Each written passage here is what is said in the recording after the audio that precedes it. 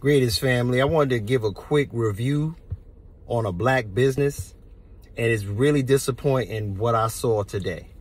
Now, I work out in Brooklyn in the 5 boroughs, and I was recommended this pizzeria that is a black-owned pizzeria that I heard the pizza was really good. The name of the spot is called Cuts and Slices. It's in Brooklyn on 95 Howard Avenue. Now, the first time I came by there, it was the day after New Year's. They were like, oh, bro, we're not open.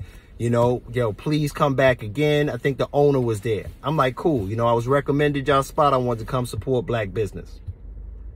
So, a week later, I'm in Brooklyn again. I come by the spot at 11:15. I walk in. They yell the same thing. We not open.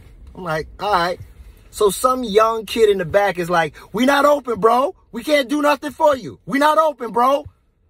And I just stood there and looked at this young brother like, black business, huh? Cool. I hope this gets back to the owner of Cuts and Slices.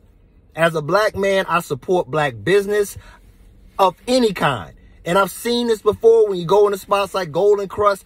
It's always something with us. And I try to have patience with my people because I know it's hard.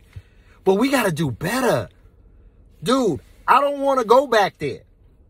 This is a black-owned pizzeria. It reminds me of back in the day. What was the name of that movie? The Last Dragon. Directed Yo Pizza to Big Daddy's Pizza. It's a black-owned pizzeria, y'all. And it looked like the food was good. I had gotten great reviews, and I wanted to support black business. And the words I'm told when I walk in the door is, we not open. We can't do nothing for you. Really?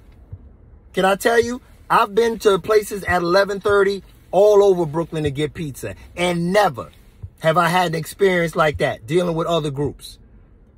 It's extremely disappointing. I hope the word gets back to the owner of Cuts and Slices, because you just lost one. 95 Howard Avenue, Brooklyn, New York. I'll pass.